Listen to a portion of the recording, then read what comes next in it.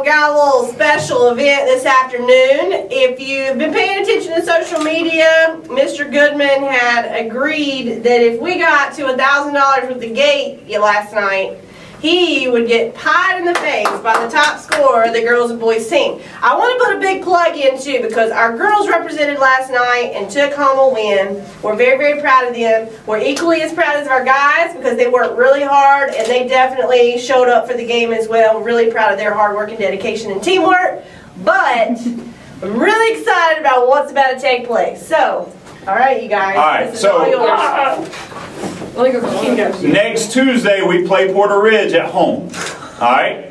If you raise $1,300, which it can be done, I'm going to let you guys make suggestions to me on what are some things that could be done in lieu of that. Alright? But first, Porter Ridge, you got to get $1,300. Next Tuesday, it's at home.